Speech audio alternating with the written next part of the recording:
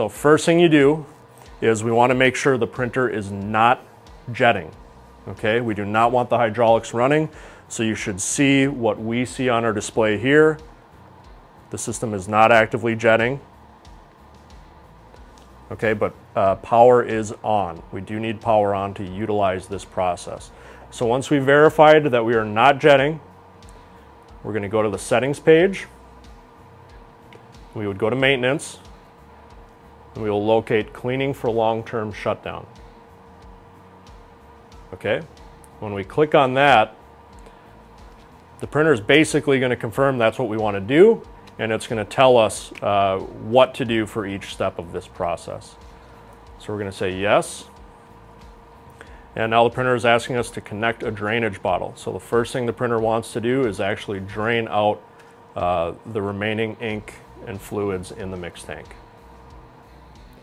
Okay, so in the back of the machine, what we're going to do is locate the ink drain pipe. Before we do anything with the drain pipe, you do want to make sure you've got a waste collector. So what I have is just an empty quart bottle of cleaning solvent that you typically have with the system. So make sure you've got an empty cartridge or bottle with about a quart volume available to you.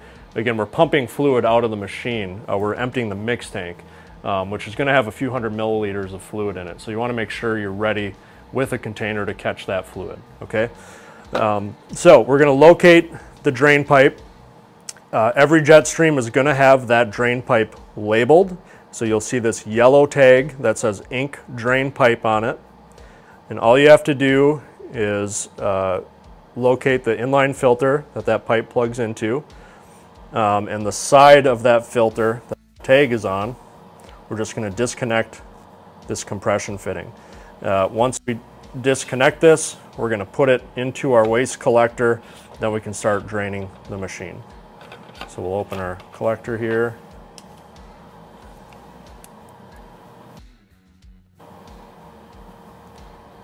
Disconnect our pipe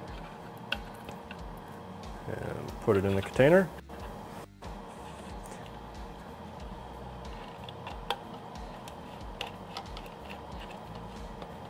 And now we're ready to drain the system. So now we're going to head back to the front of the printer or to the display so we can actually start this process. Now that our drain line is in a waste collector, we're going to come back to the display and we're going to click start. Okay, so we've got our drainage bottle connected, so we're okay to start pumping fluids out of the mix tank. So once we click that, the printer is immediately going to start dumping the mix tank.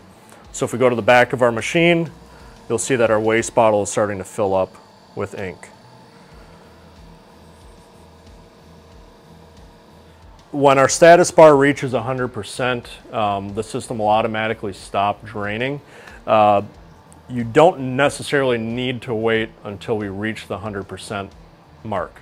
You can visually watch the draining process, and if there's no more ink coming out, you can actually stop draining.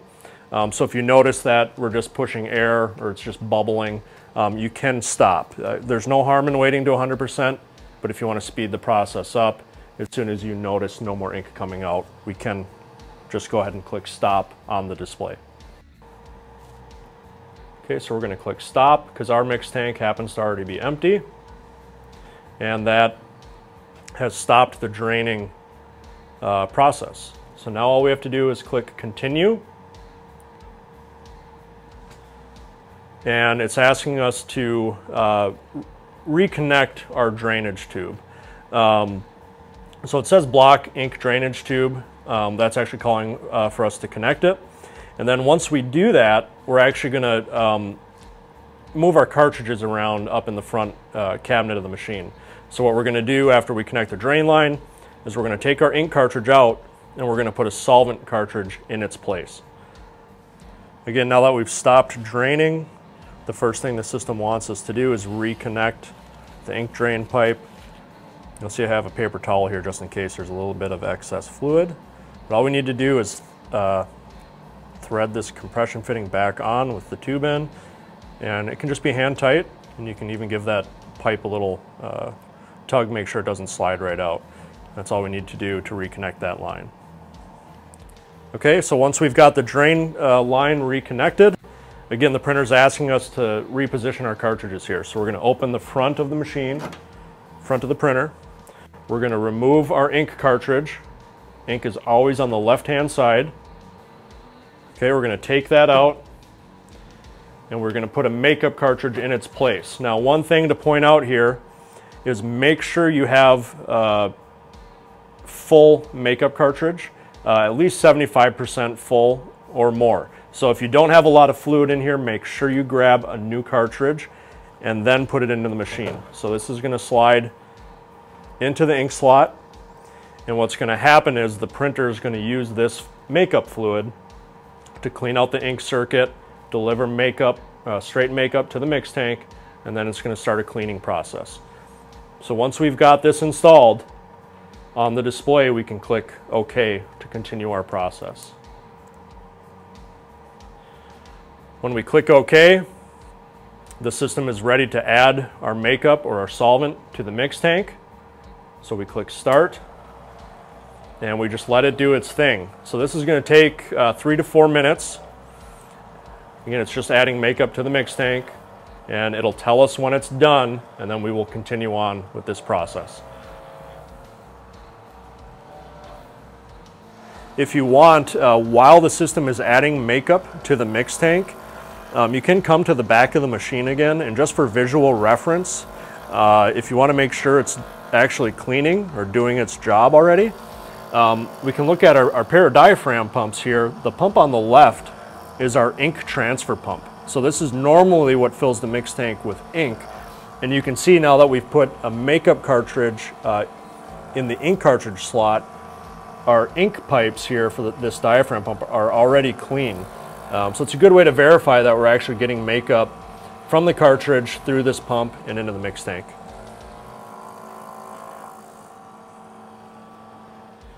Okay, when the printer's done adding makeup, you're going to see replenishment accomplished here on the display and 100% on our status bar. The only thing you need to do is click Continue, and that will prompt the machine to start cleaning itself out internally.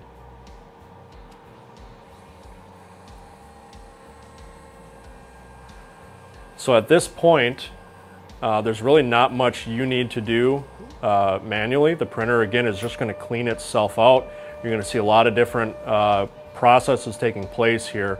This takes several minutes for the printer to clean itself. So what you can do while it's running this process, first I would recommend dumping our waste collector while we have time. The ink that we pulled from the reservoir, again, if we're doing a PM, for example, you don't want to reuse this fluid. It's typically fairly old, and you can't really refill the cartridges with this due to the locking clips on the cartridge. So make sure you've got a good spot for waste fluids. You'll want to dump this out. That way it's empty and ready for the next drain process. Okay, the other thing you can do while the printer is cleaning itself is we slide the print head out of the sleeve. And what you'll see is the printer is going to cycle through, jetting on and off. So it's actually jetting with that makeup that we've introduced into the mix tank.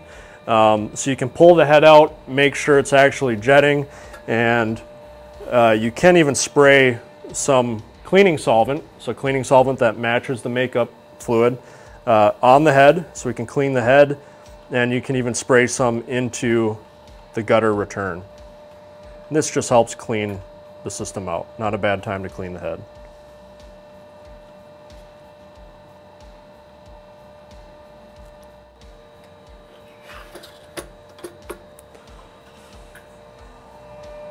Okay, when the printer is done with its cleaning cycle, we're going to see this on the display. So what the machine wants us to do is reconnect that drainage bottle. So we're going to disconnect that drain line again, put it into our bottle, and we're going to empty the mix tank for our second drain.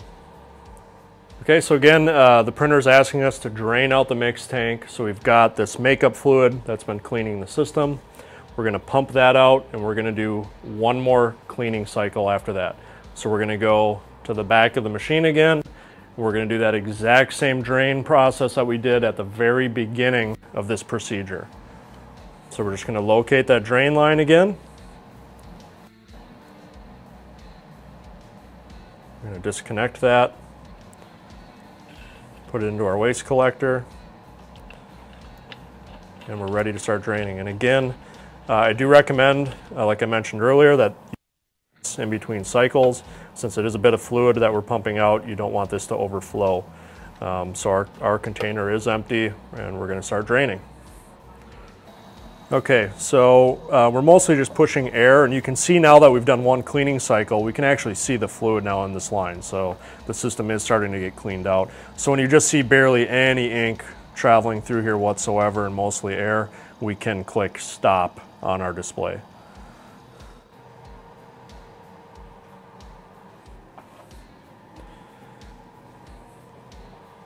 Okay, and when we click stop, we can go ahead and click continue. And it's going to ask us to do the exact same thing we did at the end of our last drain cycle. That's reconnect the drain line and make sure we've got that makeup or solvent cartridge in the ink position, and also making sure it's got plenty of fluid in it.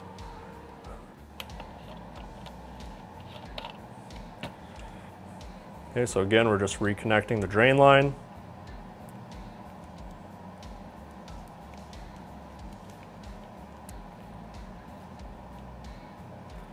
Again, hand tight, make sure that that pipe doesn't move. And then you can at this time too, if you want, drain your waste collector or when it's doing its cleaning cycle, but make sure you do empty this each time you drain the printer. Okay, so we've got our drain line reconnected, and again, it's asking us to make sure we've got a solvent cartridge in the ink cartridge position. Verify that there is fluid in your cartridge still. We have at least half a cartridge, which is plenty for our next cleaning cycle. If this is by chance getting really low or empty, make sure you swap that out before you start the next cycle. Once you've got this placed, we're just going to click OK on the display. And we're going to add more makeup or solvent into the mix tank. So all we have to do is click start. We're just going to wait for this status bar to reach 100%, same as last time, and then we're going to continue on with the next cleaning cycle. Okay, so our replenishment is accomplished, so we've refilled the mix tank with more makeup. All we have to do is click continue, and the system is going to run that exact same cleaning cycle. This is the second of 2 cycles, so at the end of this process, it'll have us drain the printer one more time, and that's it as far as the cleaning cycles are concerned. All right, our second cleaning process is complete. So we're going to see a familiar pop-up here, please connect drainage bottle. So we're draining the printer out one last time, and then our cleaning process is complete. So we're going to hook up our drainage bottle again, put the drain pipe in there, pump the system out, and we'll have some more instructions here once that process is complete. Okay, so again, we're putting our drain pipe in one last time. And we're going to move back to our display and start the draining process. Same as the previous 2 draining sequences. We can just let it go to 100%, or we can visually monitor our drain line. When we're just pushing air, we can click stop. So we're going to start up the drain and go from there. Okay, so our final drain is complete. We're going to go ahead and click continue here. And you'll see on our display, cleaning process completed. So we are all done flushing the JetStream out. Now that we've got the plugs out of the system, we're going to go ahead and put our ink and makeup cartridges into the machine. In order to do that, we're just going to go back in to the front of the cabinet through the front door. And you're going to see we have an ink and makeup slot clearly labeled. Go ahead and slide the cartridges in. You're going to feel a little bit of resistance when you start to put the cartridge in. Just go ahead, push it forward until it stops. It goes for both cartridges. Okay. And then we just make sure that that front door can close properly. Okay, at this point, it's okay to plug your system in and turn it on. So there's a power switch on the right-hand side of the machine, right above the power cord. Just go ahead and flip that up, and our printer will begin to boot up. This just takes a few moments for it to launch the software. Okay, so this is what you're going to see once the software has booted up. This is kind of your home screen. You'll notice that the system is recognizing that the mix tank is empty, and it's asking us to confirm if we want to add ink. So we've got our ink and makeup cartridges in, so we're good to go. We're just going to click yes, and it's going to take about 4 to 5 minutes to fill the mix tank. Again, that's just during initial startup here. You don't have to do that every time you start the machine from here on out. So we'll just get a status bar telling us what's going on once we click yes. Okay, so when the mix tank is filled successfully, you're going to see this on your display. At this point, it's okay to just click OK, and then the next step is the system is actually going to prime the hydraulic core with fluids. So we click OK. It's going to say feeding ink into the system. Again, that's just priming the core. So we just wait for this process to complete itself. What you're going to see on your display now is a notification that the system is done feeding ink into the hydraulic part of the controller. At this point, we can just click OK, and we're going to move on to actually starting jetting. So we're actually going to start delivering fluids out to the print head. So click OK. So to start jetting, what we want to do is, you'll see there's a button. We're going to click Start Jetting, and then we're going to have 3 options. We have Start Jetting with cleaning, without cleaning, or no, which just backs us out. In this scenario, the very first time we start jetting, I always recommend start with cleaning. What that means is before an ink jet is initiated at the print head, the printer is actually going to send some makeup to the print head first and essentially clean out our critical hardware components in the head. So we're going to start jetting with cleaning. We're going to get another status bar letting us know what's happening during that process. During this very first jetting on process, it's not uncommon to have one of 2 faults. We might see a pressure fault or a gutter fault. That's perfectly normal the first time you start the printer up. That's typically caused just by residual air or residual makeup in the system from us flushing the printer out after our production processes. So if you see an alarm and the system turns itself off, don't worry, that's perfectly normal. So we're going to start jetting with cleaning now. Okay, if there is a fault, either a pressure fault or a gutter fault when the system is trying to start up, the printer is going to recognize that and it's going to stop jetting on its own. So you'll see it says jetting off right now. And what we would normally have if there is a fault is there would also be a flashing red warning light right here. Or if you have an alarm stack, there would be a red light on that too. So again, the system's going to detect that fault on its own and turn itself off. In that scenario, all we have to do is restart jetting again. That's all you have to do. So all we need to do is wait for the system to finish that jetting off procedure. Once it's complete, you're going to just see a normal display here, no status bar or anything like that, and we're just going to have a power light here and again potentially a warning light here. Again, in that scenario, all we have to do is click Start Jetting, and we're going to start without cleaning this time since we've already run that clean process. Okay.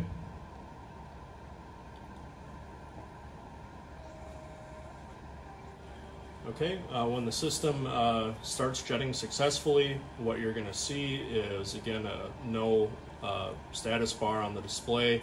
We're actually going to see jetting graphic here now, so this represents that there's actually ink jetting through the print head, and we'll also have a green light here. This also represents that the system is jetting, and then a green ready light means that the system is basically ready to print. Now that the printer is jetting, there's one more step. There's one variable that we need to have stable before we can put the printer into production, and that's the viscosity of the fluids inside the mix tank. So what we're going to do is go into the settings page, and then we're going to go to ink system. And what we're looking for is our ink viscosity reading, which is right here. This is our target viscosity. This is our current viscosity. The system is automatically checking the viscosity of the fluids every 3 minutes. All we need to do at this point in time is allow the printer to run and manage the fluids until we get within 10% of our target viscosity. So basically, once this number reaches 50, we are okay to install the machine and start running production with it. It's not uncommon when the system is managing the viscosity on its own when you first start the printer. This can take an hour or two for it to stabilize, so we always recommend commission the printer either at your shop, or if you're doing it on site, maybe away from the production line, so this can again stabilize before we actually install it. Okay, so now our target, or our viscosity reading is within 10% of our target, so we're good there. And we also have a ready light. That's what this R is on the front of the printer. When those two items are stable, we are okay to install the printer and start printing. All right, thanks for watching this video on commissioning a JetStream printer. If you'd like to see more videos like this on our CIJ or other products, please subscribe to our YouTube channel. Thanks.